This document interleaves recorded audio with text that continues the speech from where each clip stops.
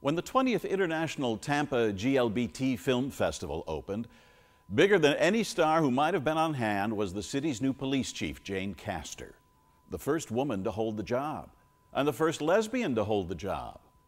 Like a good public servant, she had no trouble pressing the flesh and accepting congratulations. Here's her take on making history. Tell me how the job has matched or mismatched your perceptions. Well, I was prepared for the job. You know, I've been working closely with the previous chief, Chief Hogue, for 4 years now as his assistant chief.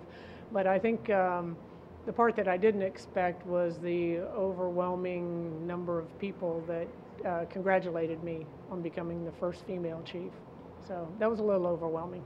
And your sexual orientation is also groundbreaking for the position.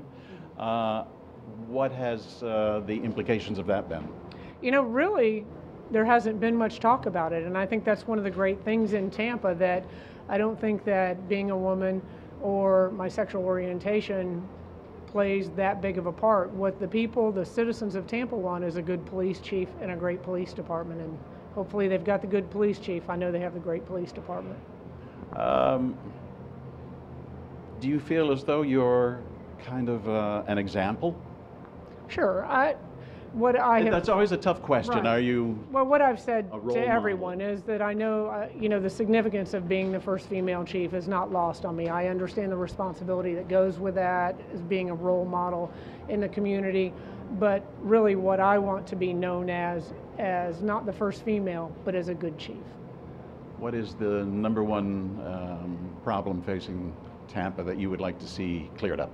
Well, we actually have had an amazing success in crime reduction. We have brought our Part 1 crime down over 50%. It'll be 53% at the end of this year over the last 7 years.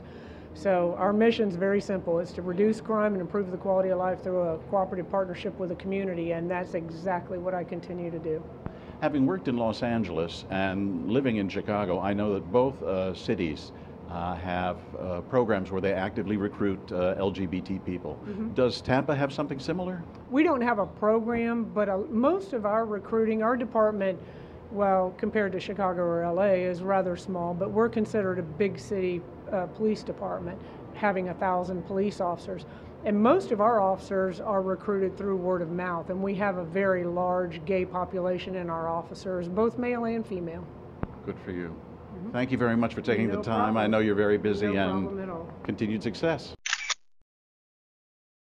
The chief doesn't seem to be looking too far down the road just yet. Of course, she's still new to the job. It seems that for right now, she's just enjoying the ride. I'm Steve Kometko for MyQmunity.com.